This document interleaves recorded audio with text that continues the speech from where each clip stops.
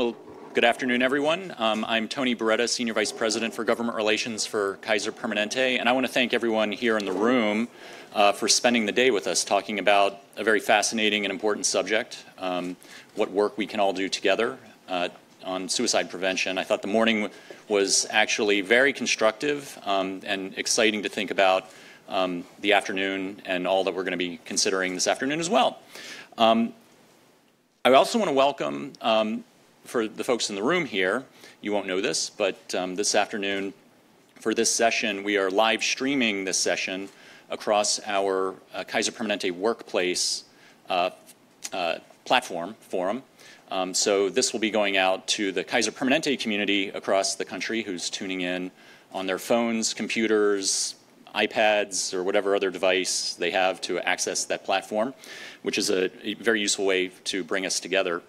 But I have the great pleasure this afternoon to introduce my boss, Bernard Tyson, the Chairman and CEO of Kaiser Foundation Health Plan.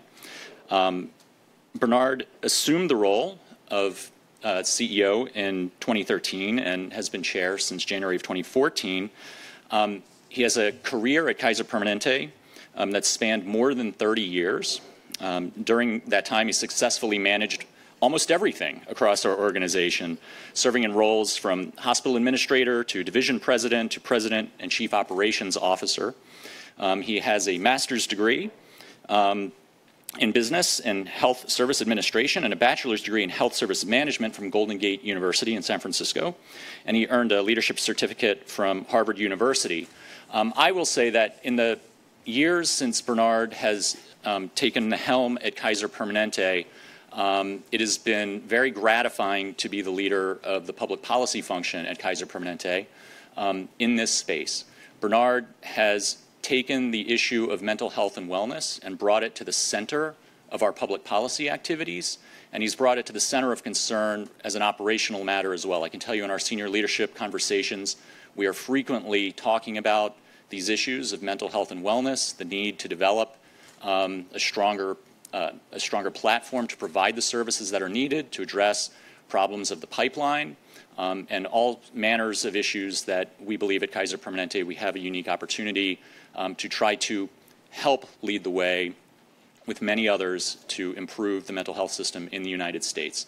So with that, Bernard, I simply want to thank you for being here with us and invite you to come on up and let us know what's on your mind. Thank you. Thank you.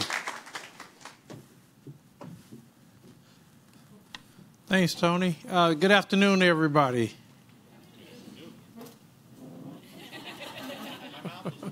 Yeah, exactly. What did y'all have for lunch? Our Thrive food, huh? Good afternoon. Yeah, Tony said we're live, so I want to make sure that the audience on the live streaming know that we're really here. It's really, really great to be here this afternoon and to share a couple of top-of-mind comments with you. The leadership team and I have been traveling around the country, which we tend to do at this time, looking at the strategic plans from the regions as part of our annual exercise to sort of assess where we are today, what set of assumptions did we make last year, and how many of those assumptions have panned out to be true, and if not, why not? And how does this inform us as we go forward, looking out over the next, 1 year, 3 years, 10 years?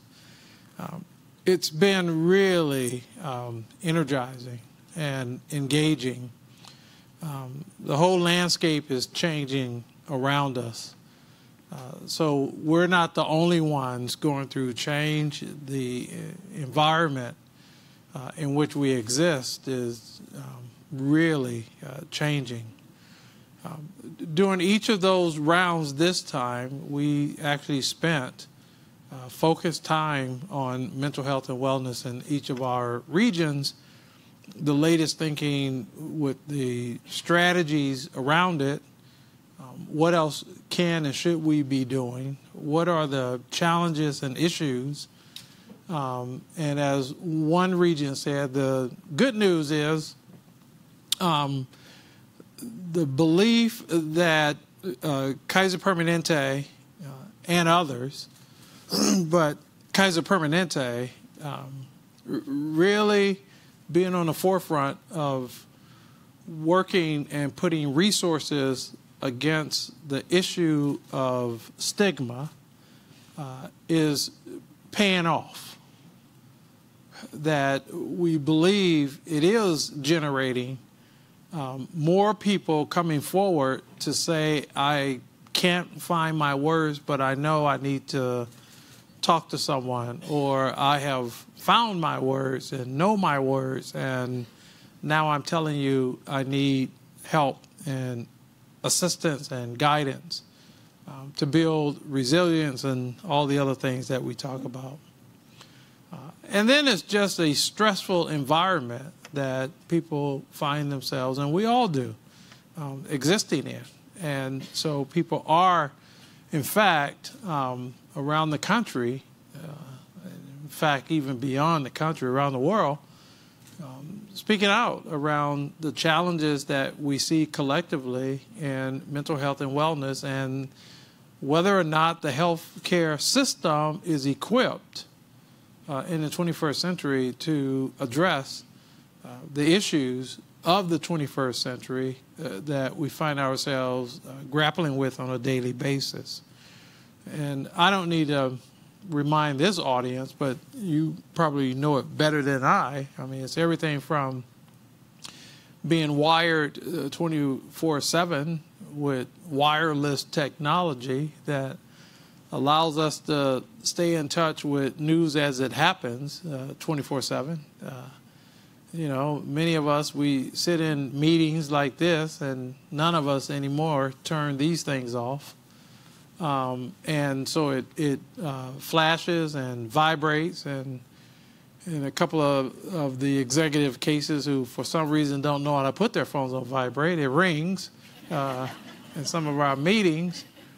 And it's just news all day long, and not just news about what's going on in this country. It's just news around the world. And as we all know, the whole purpose of news is to share bad news. And so most of it is bad news and or news that continues to generate, you know, tension and friction and all those things. And so you have those kinds of challenges that we find ourselves dealing with every single day.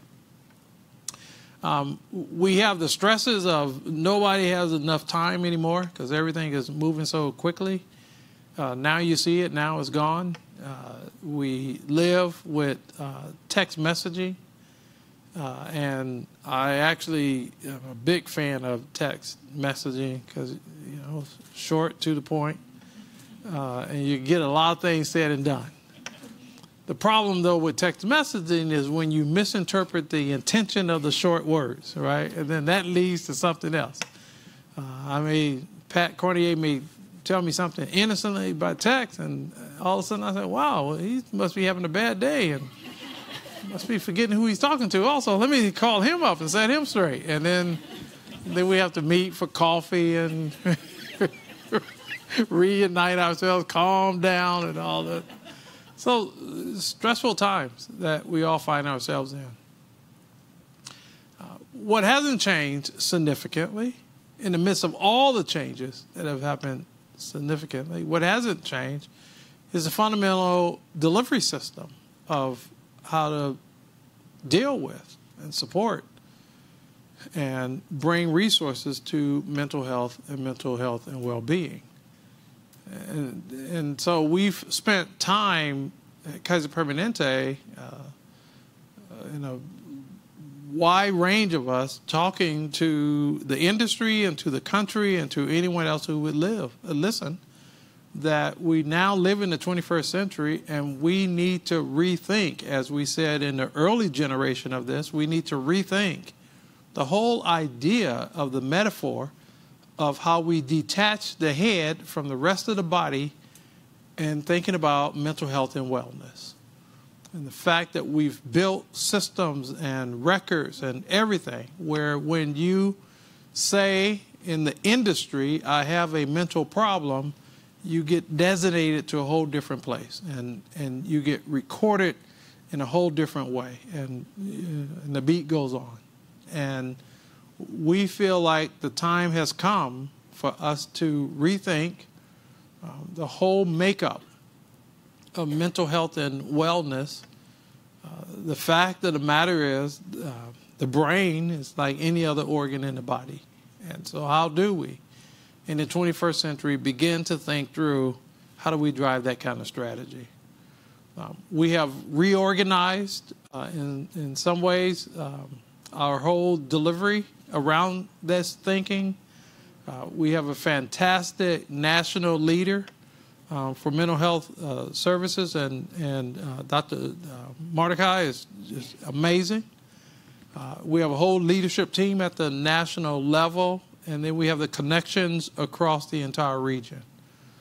It's an all-in, all-hands-on-deck strategy and approach, which gives us, I think, the best opportunity for how do we, in fact, build an organization that can respond to the ever-growing demands and needs of millions of people around the country. And now we've added into this complicated topic to many of us called suicide. It is and has been one of the areas where we've gone in it really to better understand and to see what else we can do as an organization to really put our collective arms around prevention and making sure that we do other things because every life is precious. And we have learned a lot. We have fully engaged others in this area. We have on our board of directors one of the past Surgeon Generals, Dr. Regina Benjamin. And when she was the Surgeon General under the Obama administration, her organization actually even put together a white paper on suicide and suicide prevention. And so you can go online and actually see work that was done in the federal government thanks to her leadership and also her passion on this topic.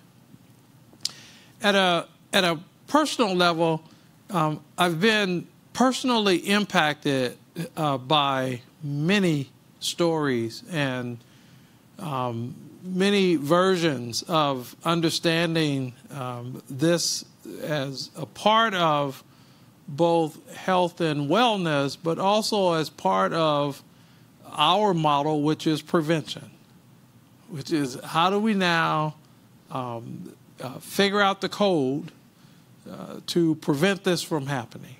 And what does that mean for a fully integrated system like Kaiser Permanente that is privileged to take care of almost 13 million people, just under 13 million people. Hopefully everyone in this room is a member. If not, I need to sign you up because we're working on getting to 13 million people. In the midst of all this work, one of the individuals who deeply impacted me is in the room, and that's Bertha. And I didn't know who Bertha was. And ironically, today is the first day that we actually met face to face. But Bertha sent me a letter and sent Don a letter that just impacted my life and whole thought process. Just period. It was one of those moments where you get something, you hear something, you see something, or you read something, and it both validates and also does something to you. And that's my story of the Bertha story that I have shared in so many audiences with so many people about what I call the Bertha story. And so it's a privilege to know that Bertha works here at Kaiser Permanente and how much she is dedicated to preventing death by suicide. And so hats off to Bertha and the great work that she's doing as part of her calling. So Bertha is my, yeah.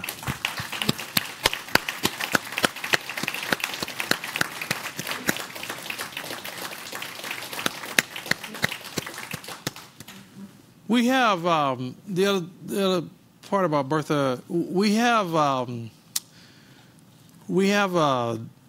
strategic framework that we're working on, as many, if not all of you know, in Kaiser Permanente, the shared agenda.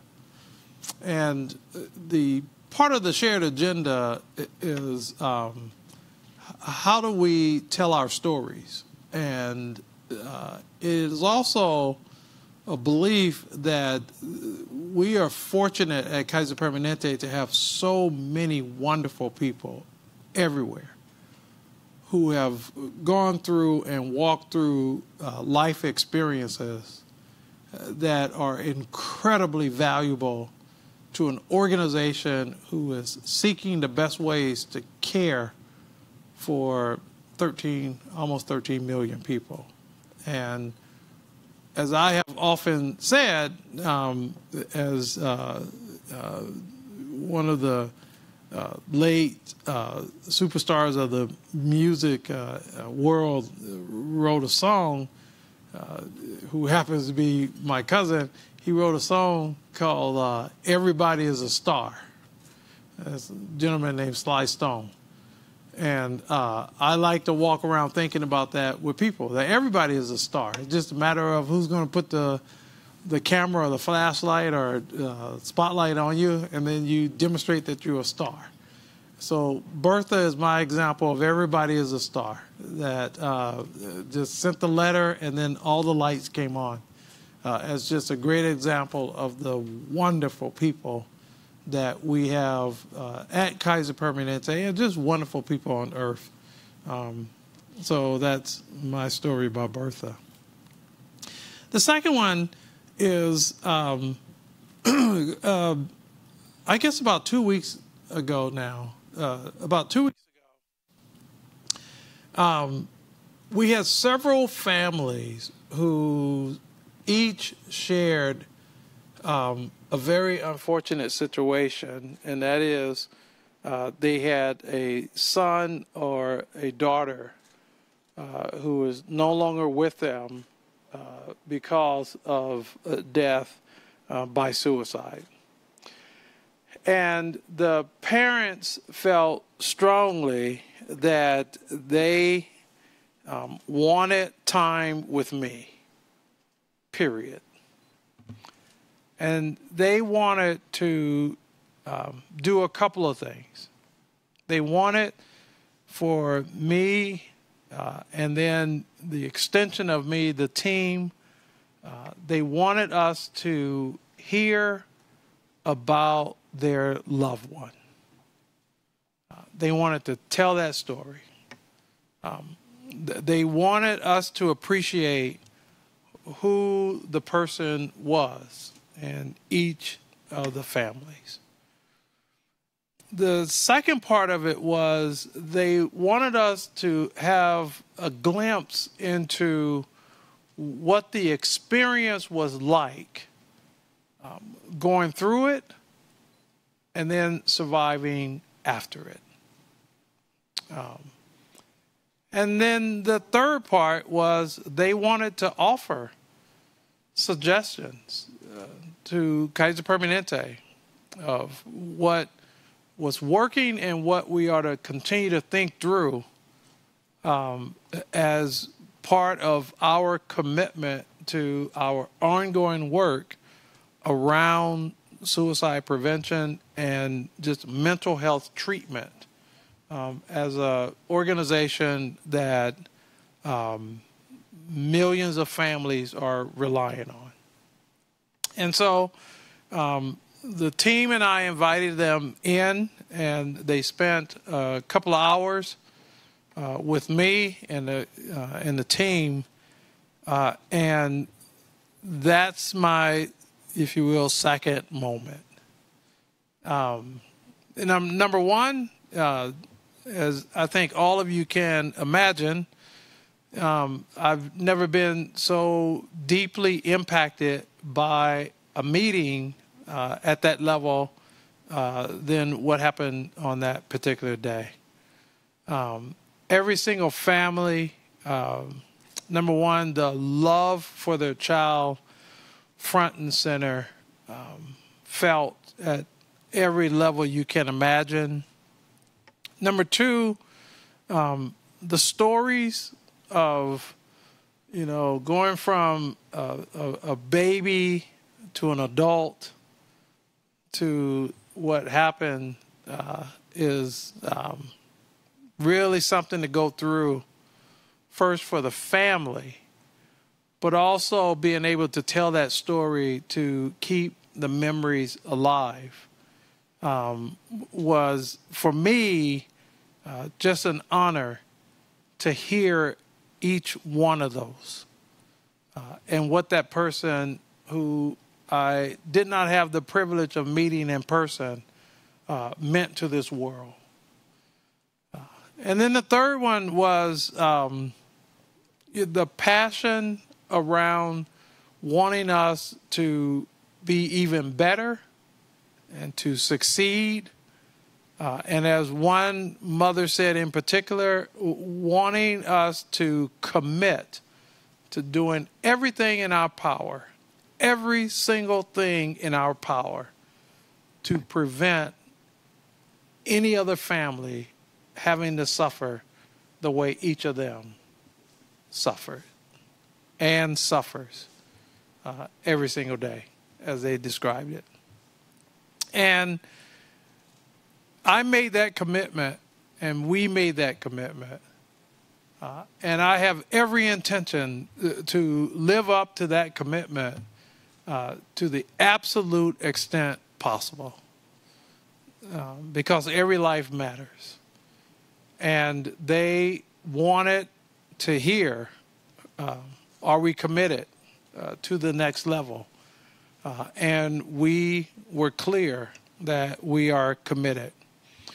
We also agree that we're going to meet with them again and report back to them how we see our plan going forward and any modifications to it, and hopefully to continue to engage them for guidance as we go forward. And they have talked about that will allow us to continue to work together as a result of this meeting, as a result of the situations that's happened in each of their families.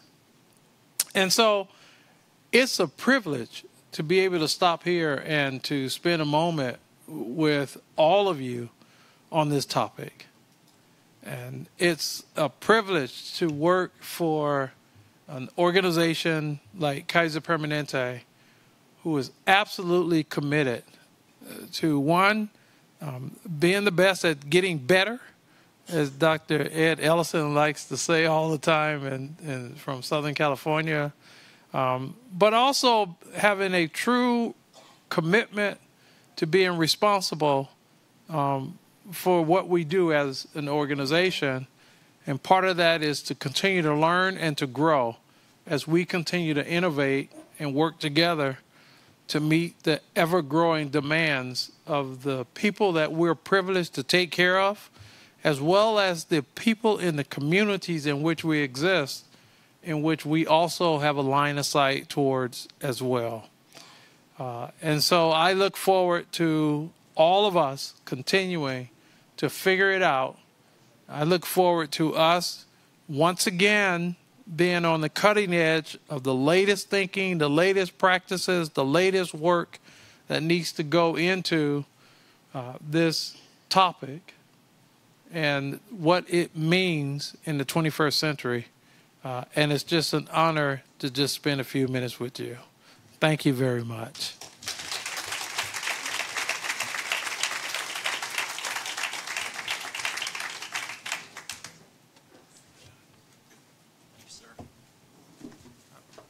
Thank you, Bernard.